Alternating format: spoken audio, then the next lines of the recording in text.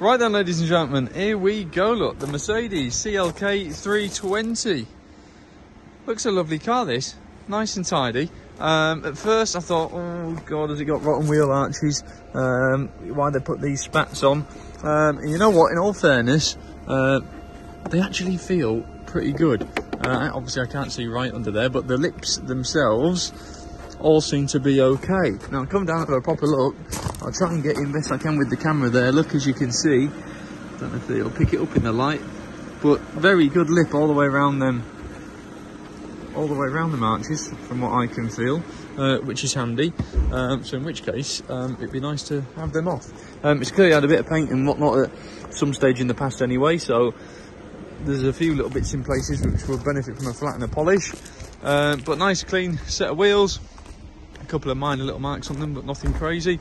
Won't jump out and, oh, this one's a little bit worse than the rest, but you won't rush out and do them. But overall, looks a very bright car. Rich has had the hood down, as you can see. Go and jump in it and put the hood up so we can see it operating. Lovely and tidy on the interior, look. Very, very nice. Same with regards to the passenger seat and in the front. There's the hood. There we go, look.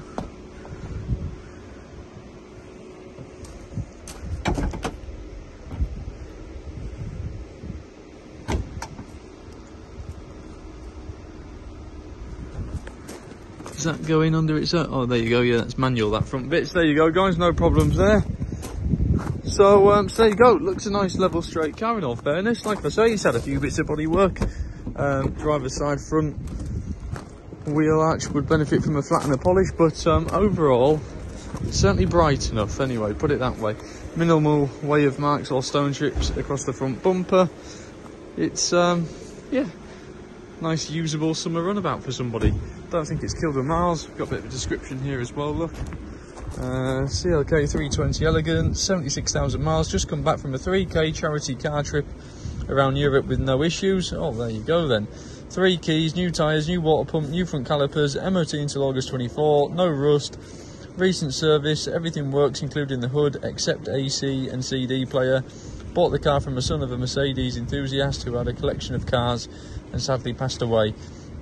Unfortunately, the service history was misplaced when the estate was sorted out. But there you go. Looks a genuine thing, guys. Oh, Jack's opened the boot for us.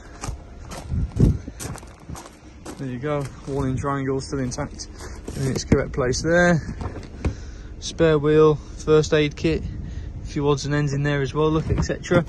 So there you go. Nice, usable runabout for somebody. So there you go. Nip down, have a look, and just touch base with the girls in the office and they can let you know what else we've got in the way of paperwork.